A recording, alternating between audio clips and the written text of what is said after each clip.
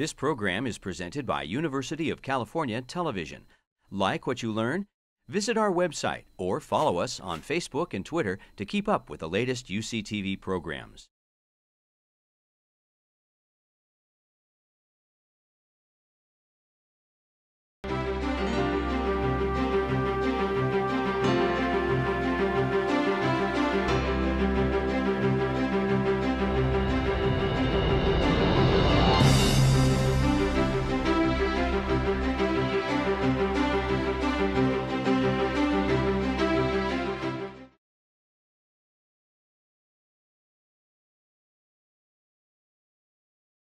Thanks, everyone. I want to thank Susanna Scott and Ron Rice for inviting me to participate. And thanks to all the other speakers and everyone in the audience for being here and for your interest in science and sustainability. I'm very honored to be here today. It's good to be back at UCSB. I do want to ask a quick question. Anyone here, a scientist or a student of science or want to be a student of science? Any scientists in the room? Oh, that's good. Yes, great. Okay. Now, if you didn't raise your hand, don't worry. You're still implicated in the project of science, and which forms the epistemological ground for everything we do, actually, in modernity. And this conference on sustainability will help each of us understand the importance of communicating science to the public. But let me address the scientists first. You probably don't remember the moment you decided not to become an investment banker. But the truth is, instead of making hundreds of millions of dollars on shaky financial instruments, you decided to use cutting-edge instruments to explore the boundaries of our knowledge and expand the envelope of human experience. Now, most of this conference will be looking at how scientists communicate with others. And my talk looks at how scientists communicate with their peers in the academy. Also, I'm an anthropologist by training, so I'm going to focus on important cultural aspects of the communication of science knowledge within the academy. Now, I have to say here, science is big. It's complex. It resists being spoken of in the singular. And so I can't claim to speak for every discipline in this talk, and I'm happy to talk with you later about your own experience. But let me start with this example, which I think a lot of people in the room can relate to. Now, science posters are emblematic of how science has so far failed to move into the digital era and the networked era. Let me ask, anyone in this room ever give a poster at a meeting, ever? Okay, it's like everyone, okay. Now let me take you back to the 60s. In this case, it's the 1960s. And way back in 68, say, you could see a lot of things, okay? There's a lot of stuff going on in 68. And you could also find posters, mostly about concerts and, or maybe outside of cinemas. But you could not attend a poster session at a science conference. You could not see a science poster because they didn't exist yet. Now, people went to science conferences to give talks or to listen to other people give talks. But here's the problem. Between 1950 and 1970, the number of scientists going through university education and getting jobs nearly tripled. Now, poster sessions were an attempt by academic clubs, those hundreds of professional societies, to deal with this fact. In the early 1970s, academic professional societies started offering poster sessions at their conferences to handle the overflow of people who couldn't be scheduled to give talks. Now, the American Geophysical Union fall meeting is a kind of a monstrous example of what happened next. Now, it's not hard to understand why they still do this. Nicholas Rowe, a researcher in Finland, has been working to calculate the aggregated scope of science and engineering poster activities worldwide. And his annual figures come to about 1.1 million posters every year, costing more than $2 billion to make and show. That's about a quarter of the NSF's research budget. Okay, and not to mention all the trees, right? Although they make Kinko's very happy. These million-plus ephemeral physical objects are what we were surrounded by right now. These posters stuck on boards for a couple hours consume nearly 40,000 person-years of effort annually. Now, UCSB as a campus has about 1,000 faculty, okay? So imagine the entire faculty doing nothing but designing and showing posters for the entire year. Now picture 40 UCSB's worth of effort, okay? And that's the effort it takes every year for scientists and engineers to produce and show posters. And remember that each poster will be viewed by an average of fewer than a dozen people. On the other hand, there is normally beer, okay? So, and there's social interaction at the poster. Now, some years back, I received some funding from the Sloan Foundation to pilot a software platform to support digital poster commons. Now, having some success with this, the next step would require a few years of negotiating with dozens of professional associations from the IEEE to hundreds of smaller ones. And the funding for that adventure is still unrealized. Now, posters represent just one of several science communication practices that totally beg to be disrupted, reconfigured, and reimagined given our current access to digital resources and networks. Now, what if 1 million posters were added to a digital repository every year where they could be discovered and mined for information and made available to the entire planet? Now, until Scholar gets funded, there are places where you can do the right thing, as I would say, and pop your poster up on the web for other people to find. And Figshare is just one space. Faculty of 1,000 does some other things too, and people put them up on Flickr and elsewhere. Now, early last month, I had the great pleasure, and somewhat to my dismay, the opportunity to listen to Cameron Leyland's talk on communication in science, where he stole, half of my ideas. Now he gave a wonderful talk at the Data One Project webinar, which is UCSB is a partner there. And his talk describes 3 ways that the communication practices of science have failed to scale. And he also pointed to new directions where a network science communities might be able to regain the qualities that were, and that maybe should again be, the hallmarks of science. Now, let me channel some of Nayland's insights and add a few of my own. First, he grounded his history of science not back to the history of publication, but back to the original community in the 60s, and this time I'm talking about the 1660s, and the process the original Invisible College in England developed for what they called natural philosophy. And this is a time when the novel concept of sharing information was articulated against the existing culture of hoarding and hiding knowledge that was practiced by alchemists. And Boyle himself was an alchemist, but then he became the champion for what we might call open alchemy, okay, or now just science. Now, the Royal Society was formed in 1660, and the Society promoted this new method, what we now call the scientific method, that was characterized by open communication.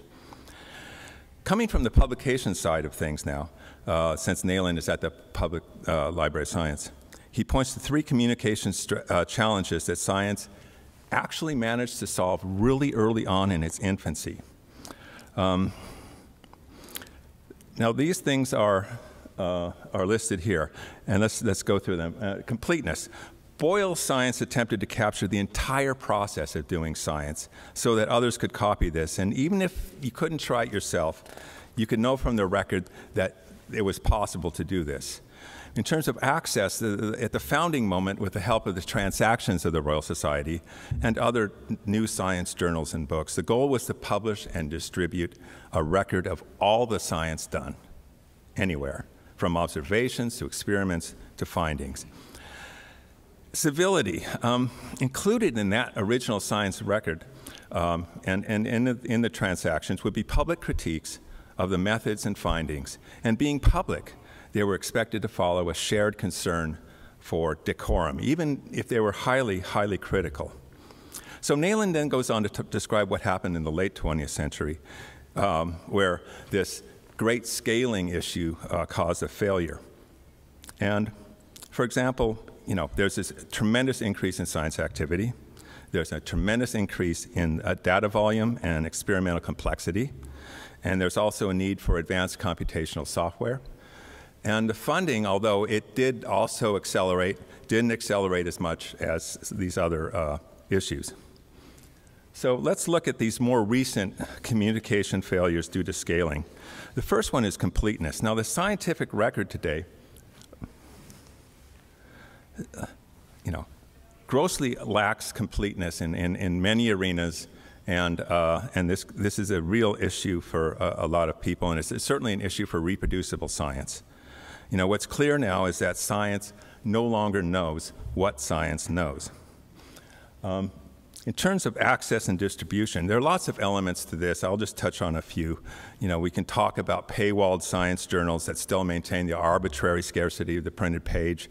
We can talk about research libraries that are still the deep pockets for for-profit publishers, and the lack of publication outcomes for software, data, and null results. So a lot of science that's being done is never published in any effective manner or put in a repository. In terms of civility, you know, I'm not going to go into the well-known issues of closed peer review, but I mean, come on, just last month, I think most of you probably saw this, right? Now, one of the solutions to this would be open review, okay, just like in the old days. And a few years back, down at NCEAS, Cameron, Nayland, and I, and a bunch of other people put together a paper, and this paper is now up on PeerJ, where you can take a look at it and find good reasons for open review. Now, science stands at a critical inflection point today. We are at the door of the fourth paradigm of science, where big data and open networking can remake how science is done. Even though science is an early Enlightenment project housed in late medieval social organizations, there is still hope. And this hope is open science. What is open science? A lot of people will disagree, you know, what goes in there, but at least we're talking about it. In fact, last fall here at UCSB, or actually down on the beach at the Red Lion or whatever it is now, there was an open science hackathon that was hosted. And the vision of open science that emerged from that event, and that's been emerging for the last, say, 20 years from many places, is grounded on a culture of sharing. A lot of the discussion about open science has been focused on open science access publications. But it's really important to note how that last step, those closed publications, that private property at the end of the road, impacted communication styles, tactics, and opportunities all the way back through the data streams and the workflows of science.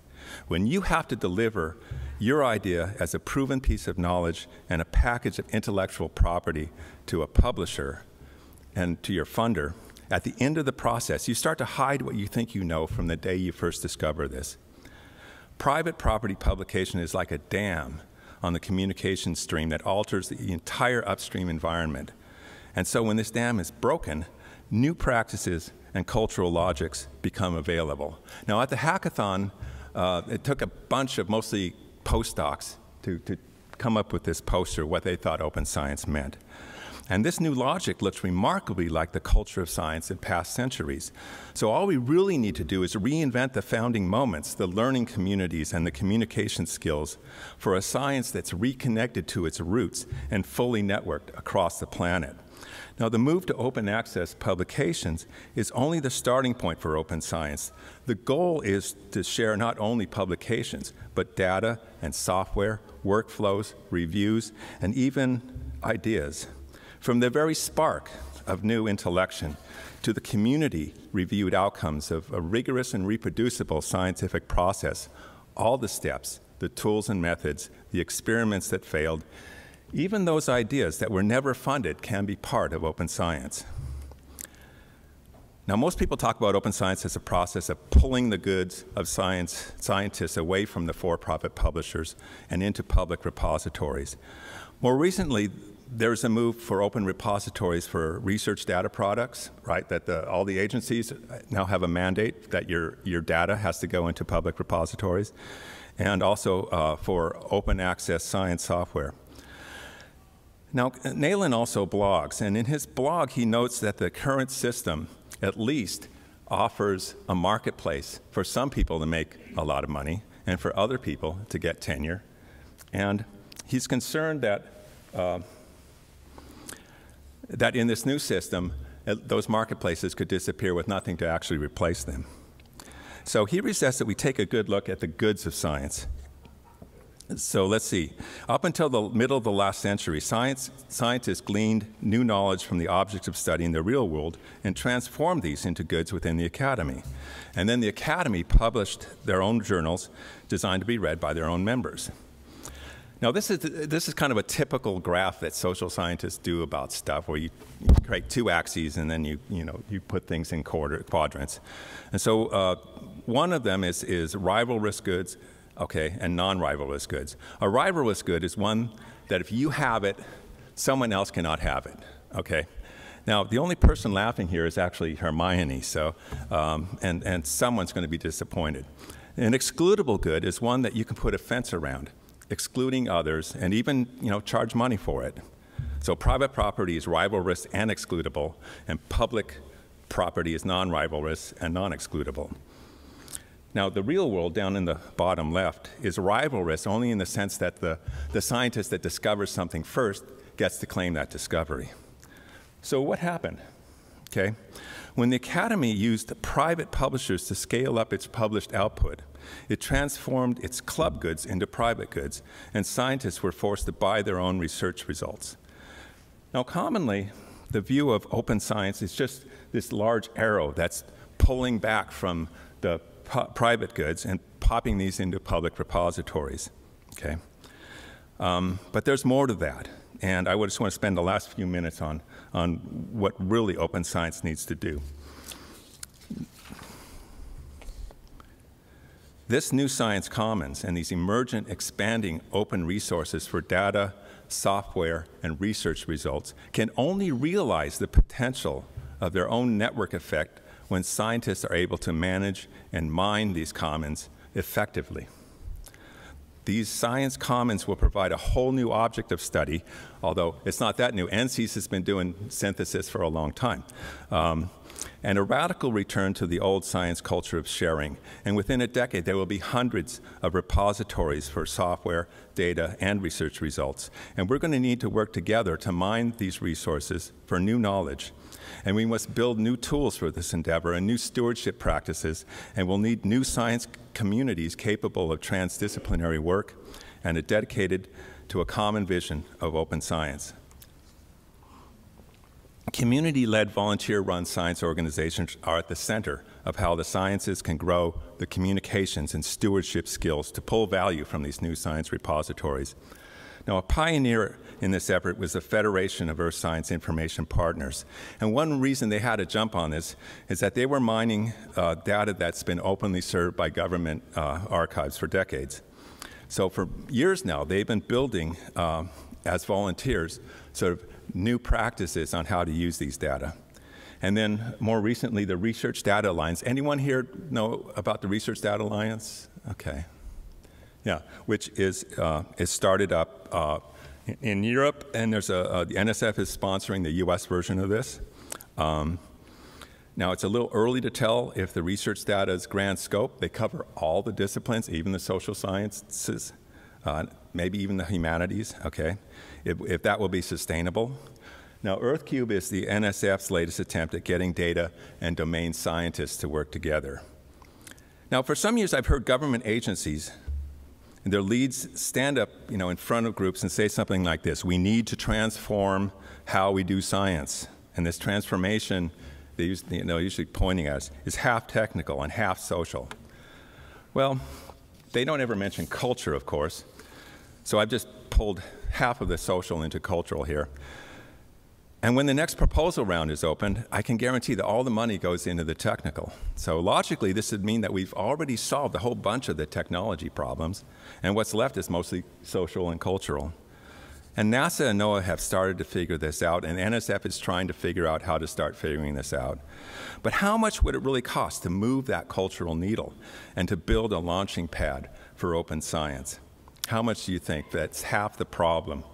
Well, it doesn't cost very much. It costs about half of 1% of the research budget to tackle half the problem. Now, there are many reasons why funding agencies should be attracted to funding volunteer science organizations, and I put a lot of these reasons on my blog, Virtual Democracy, that you can look at. The return on investment is spectacular over time. All the agency needs to do is fund the support organization, and the real work is done by the volunteers. And let me make a statement here that needs to be tested further, but it's already evident in open software arenas. Only community-governed science organizations can reliably engineer new internal cultural practices that they can spread across the academy. These models for the culture of sharing are integral to the future of open science. There are also some things that only volunteers can accomplish, because volunteering opens up a whole framework of interpersonal communication, emotional attachment, and the trust that supports the qualities of sharing. And without widespread sharing, the new open science content repositories will fail to realize their potential, and the science will lose the one great opportunity it now has to actually know what science knows. Well, what about rivalry in science? Okay, is that always a bad thing? I don't think so. I mean, we do need science posters, okay? We need a new kind of science poster. And I want to thank Kevin for this information here. Rivalry over publicly shared support for competing hypotheses is just good competition, and it makes a good story, okay? Besides, the glory of being smart should be right up there with the glory of being strong or fast or pretty or whatever popular cultures decide it should be of value. In fact, I'm going to close with the idea, I think, maybe the only thing I say today that everyone in the room can agree with. Perhaps the best result of forming new volunteer-run science organizations is that these provide forums for scientists to talk together, talk with each other, and to work to develop those stories that they can use. These conversations can then be the foundation for engaging with others and opening the entire discourse of science to the broader society. Thank you.